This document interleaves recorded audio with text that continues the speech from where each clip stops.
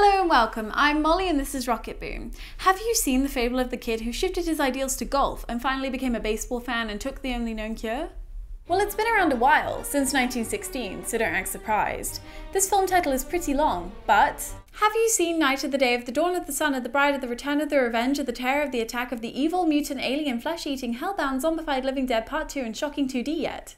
With 42 words in its title, Night of the Day of the Dawn of the Sun of the Bride of the Return of the Revenge of the Terror of the Attack of the Evil Mutant Alien Flesh-Eating Hellbound Zombified Living Dead Part 2 and Shocking 2D holds the distinction of being the movie with the longest title in the English language. Also known as NOTDOT, the film is a 1991 horror spoof made entirely by James Riffel. The movie was created by redubbing the 1968 horror classic Night of the Living Dead, while including the addition of new clips and comedic dialogue.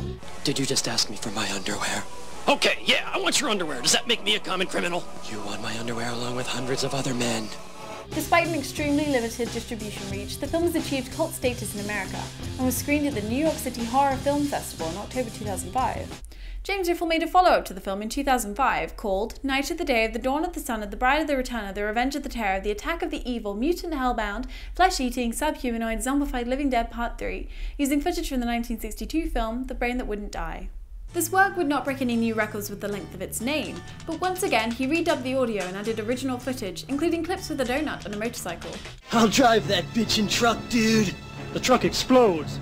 Like I said, he's driving. FYI, Berlin Alexanderplatz, originally broadcast in 1980, was a television film adaptation of a novel by the same name, Berlin Alexanderplatz, the longest length of a film, 15.5 hours long, on TV.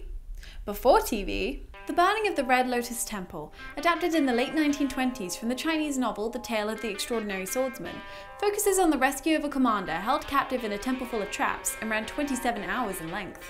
And it was a silent film, no less. But if you add the simple quantifier experimental into the mix, enter Matryoshka. Produced by the German artist Karin Horler in 2006, this film was so long I can't even begin to tell you what it was about. 95 hours of playtime, which is close to 3.5 days long. But what I can tell you is that the entire work was based on just one photo. I couldn't help but set out to find the shortest film in history, and so far have yet to find any serious claims. So I have here what I'm suggesting is the shortest film in the world ever.